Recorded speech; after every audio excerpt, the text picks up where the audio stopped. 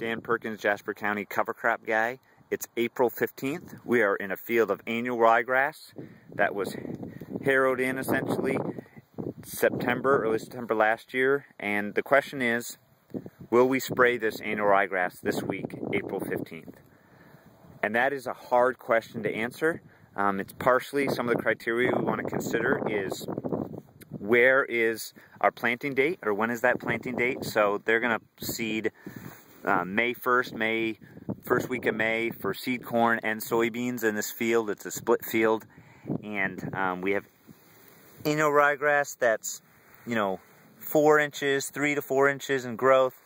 We clearly have active growth going on here. There is some brown here, but not brown at our tips.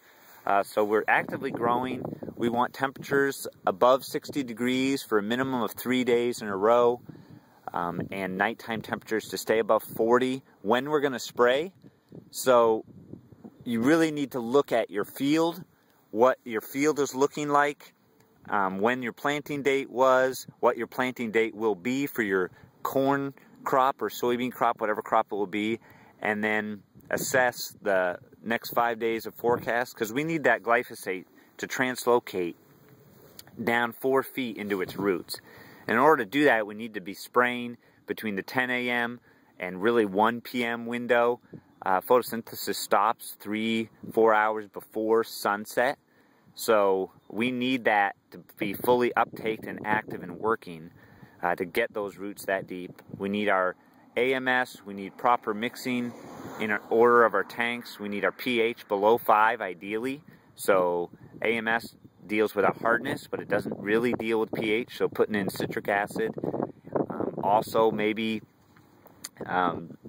putting in atrazine, not atrazine with our glyphosate, but maybe doing a soil residual like basis, some sort of product like that, but make sure it's not antagonistic. And then also making sure we're doing 10 gallons of water carrier, not more, because we want it concentrated, and we don't want to use our low drift nozzles. We want nozzles that really get full coverage, because we need to get that coverage of this leaf blade all the way down and around as much as possible. And then today it's too windy. So again, Dan Perkins, Jasper County cover crop guy. Will this annual ryegrass be sprayed? It's a field by field, kind of local by local decision that has to be made.